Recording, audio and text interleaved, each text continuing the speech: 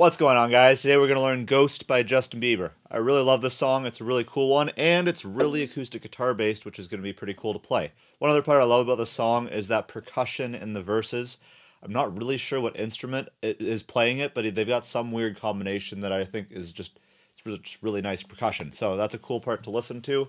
Listen to the drums in that part, but we're here for the guitar, so let's get started with that. We're going to have basically one strumming pattern and one chord progression for most of this song, and then we're going to change things up a little bit in the pre-chorus.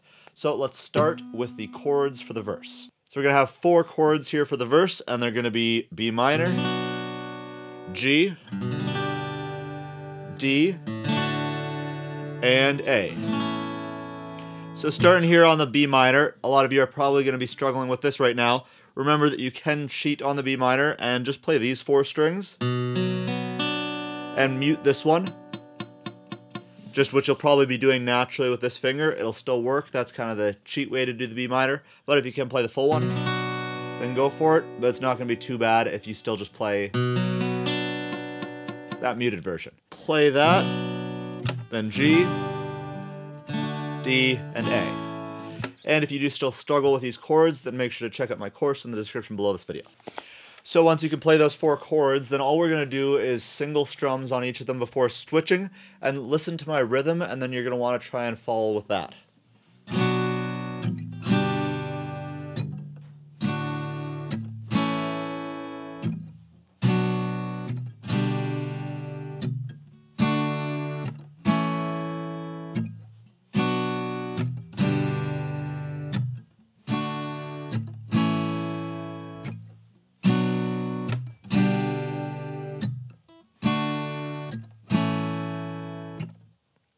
So that's going to be the rhythm that you're going to play for the full verse.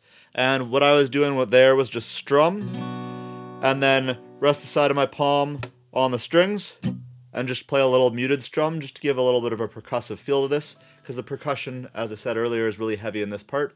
So you want to kind of add that in, and it'll just make it a little bit more interesting.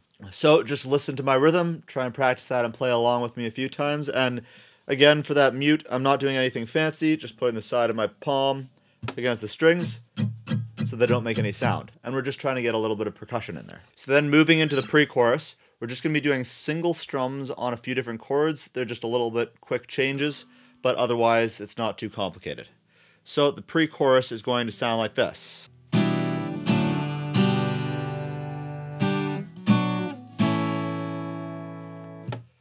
And that's the whole thing. So the chords here are going to start on an E minor 7, to a D/F sharp, and then to a G. Or that's the first 3, so it's just going to be... And then you're going to do a G, B minor 7, A. So this B minor 7 is probably the one that's going to trick you up the most. Again, with this B minor 7, you can be lazy with this first string and just mute it if it's too tricky. So it doesn't need to ring out. Or if you can do that, but it is a little bit trickier here. Or if you really can't play the B minor 7, just use this B minor instead. It'll be similar enough. And then you gotta switch to this A. So... or with just a B minor. You can hear how it sounds almost the exact same, so use whichever one you can do. So the chords here are a little bit tricky and fast to play. Start with them slowly and work on them, and then gradually increase your speed until you can play it a little bit faster. But that's all there is to the pre-chorus.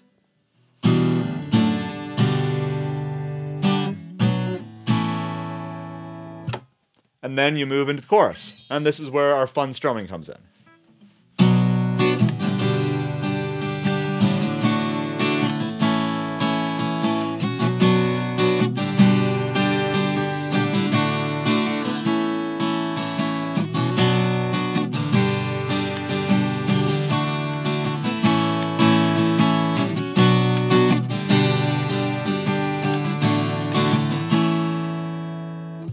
So that's what that part sounds like. And we're going to use the chords from before, the same chords as in the verse.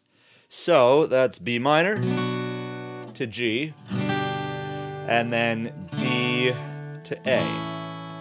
So starting here on the B minor, whether you're using the easy version or the full version, totally up to you, but we're going to play down, down, up, down. Alright, so let's break down this strumming pattern. So first I'm going to start with the B minor to G.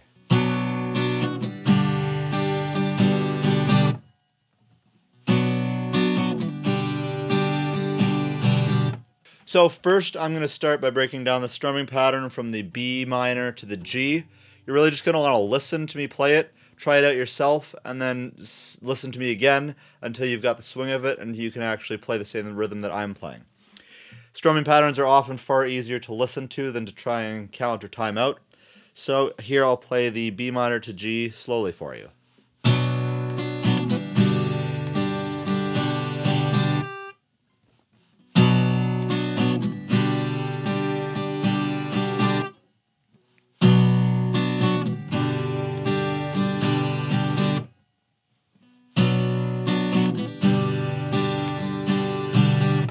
So listen to that, rewind this video as many times as you need to, and try and get the swing of that rhythm.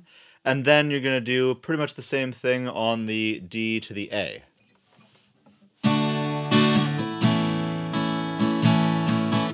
Or actually, it's the exact same thing. So you're going to do the exact same rhythm on D to A as you did from B minor to G.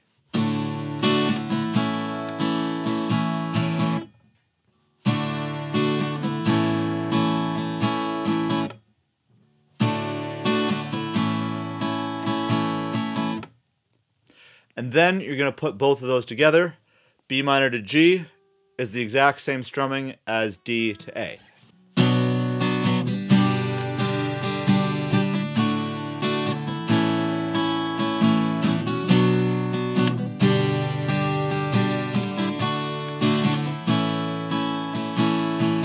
Or even slower.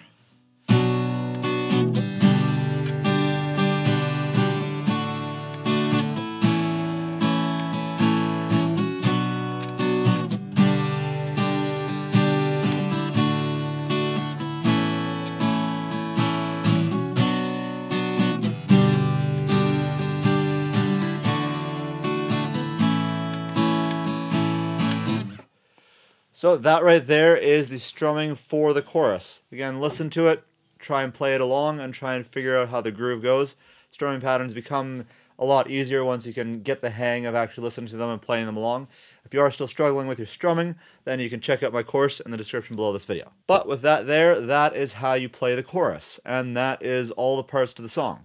So to recap, we've got in the verse, B minor, G, D, A, just with single strums.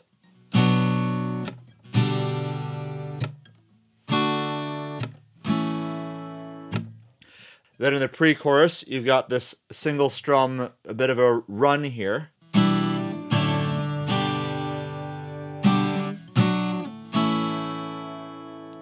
And then we go into our nice strumming pattern for that chorus.